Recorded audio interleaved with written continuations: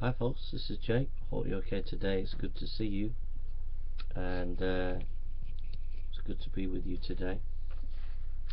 I've started a new channel. Basically, I've studied the historical Jesus studies for about 10 years, and the last year it's been quite intense. I did a lot of study because I had debates with atheists, and I have a degree in theology. I've studied at master's level in theology, specialising in postmodern studies and various religions such as Islam.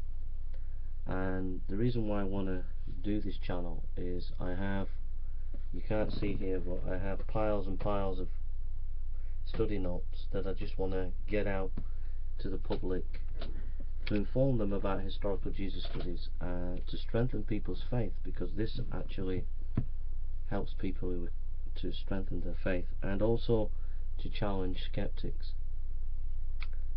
So I hope it's going to be a blessing. I hope that people find it a good resource, and I hope it shows a side to me that people don't realise, a scholarly side to me that I have as well.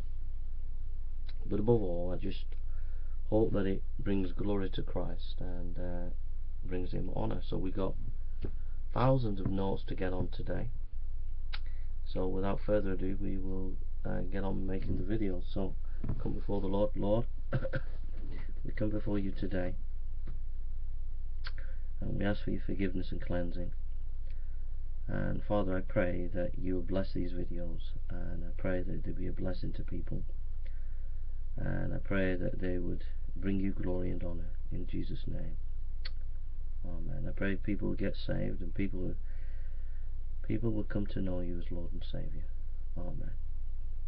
Okay, we're looking at a series of videos now, which will be a long series, and we're looking at a very important book, and it's in historical Jesus studies in modern times, and it's Jesus and the Eyewitness, the Gospels as Eyewitness Testimony by Richard Bauckham, 2006.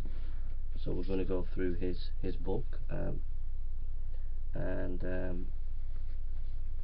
I hope that you find the quotes, and it's published by Erdman. Okay,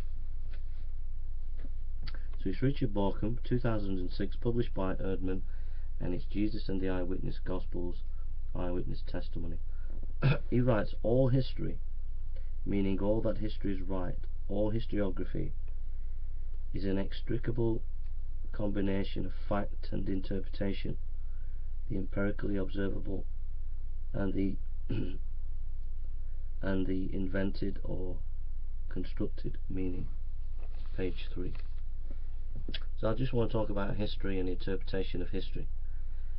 History, every historian is biased. There will be people who will say, well, Christianity has the Gospels and the Gospels are biased, therefore we can't read the Gospels. And this is just complete misnomer. The fact of the matter is, every one of us and historians were all biased when we look at history. To not acknowledge that fact is to be intellectually dishonest. Does that mean we can't know history?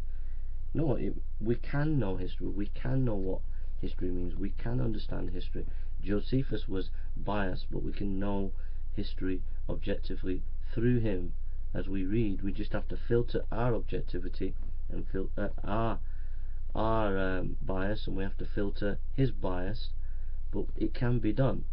But we have to be aware that we all come to the table with biased lenses. If we don't acknowledge that, we're not being intellectually honest.